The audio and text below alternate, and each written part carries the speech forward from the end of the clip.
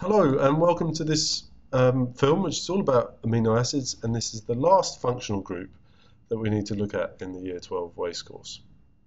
So hopefully by the end of this film, as usual, you'll know what an amino acid looks like. You'll be able to explain some of the amino acids' physical properties, and you'll be able to name some reactions that amino acids take part in and understand what we mean by something called as Vitter ion. Okay, now the amino acid functional group, when we're identifying it, I suppose you could say it's not one functional group but two. Any molecule that has both an amine functional group and a carboxylic acid functional group is called an amino acid.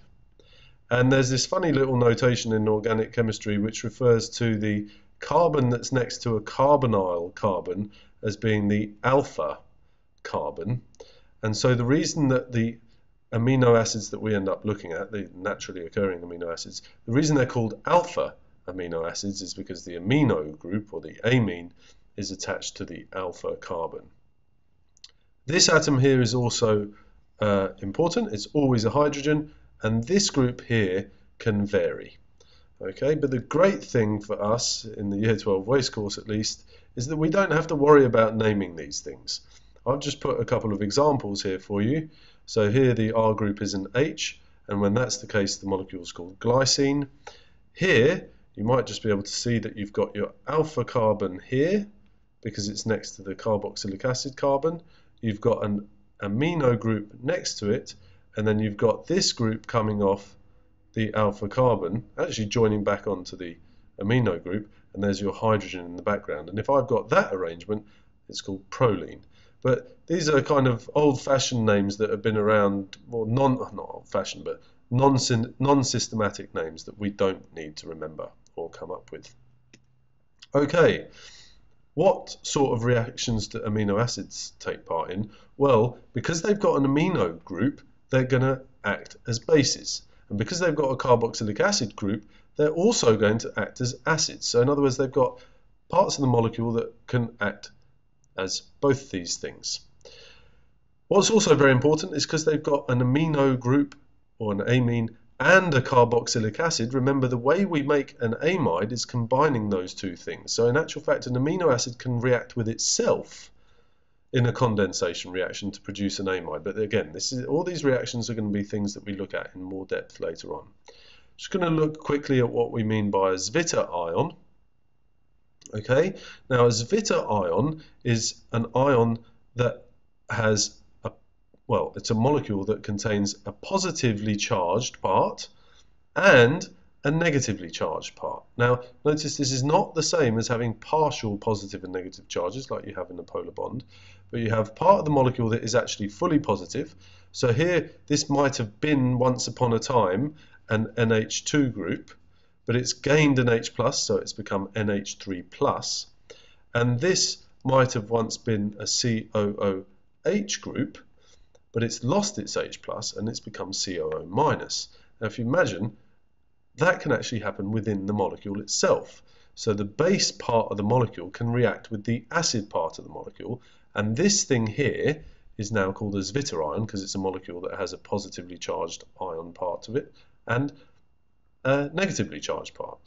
This dotted line here that you can see, this is actually referring to the fact that the double bond that you're left with can actually kind of flip between the two, but this is again beyond the scope of the WACE course slightly. As long as you can draw the molecule as either that or that, so here's the oxygen that lost the hydrogen, or here's the oxygen that lost the hydrogen, there's the carbon atom that's here, there's the alpha carbon, so if I just label the alpha carbon in these molecules, okay, it's got a hydrogen attached to it. This one in these two molecules doesn't have the red part coming off it, okay, all right. It's a slightly different molecule, but the point of these two diagrams is just to show that when we draw it with a dotted line, we're just showing that this double bond can exist in either of those two places depending on where we draw the negative charge. You can just choose one of those, okay? Right, now the physical properties of amino acids, we might expect them to behave like amines and like carboxylic acids, but in actual fact, they're even more soluble in water than those things, and they've got even higher melting and boiling points. Now, why is that? Well, because by the time they've kind of reacted with themselves and the H plus has been lost from the acid and given to the amino or the amine group, we've now got what is essentially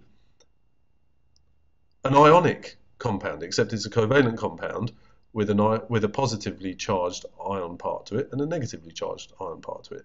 But the positive ions, or the positive ends of these molecules, will attract the negative ends. So this is no longer like a dipole-dipole interaction or a hydrogen bond. It's like basically a fully fledged ionic bond between one of these molecules and the next one. So they've got very unusually high melting and boiling points, and also they are extremely soluble in water because they'll be surrounded by water molecules which form these things which we've looked at before in the bonding topic, ion dipole forces. So the oxygens will point towards the positive charges of the amino groups, right? And the hydrogens of water will point to the negative charges of the carboxylate ions, or what was once a carboxylic acid group. And so these things form very, very strong interactions with water molecules and will be highly soluble. The good news is about amino acids is, apart from the condensation reactions, which we'll look at in more depth later on, that's really just about it. So hopefully you know what an amino acid functional group looks like.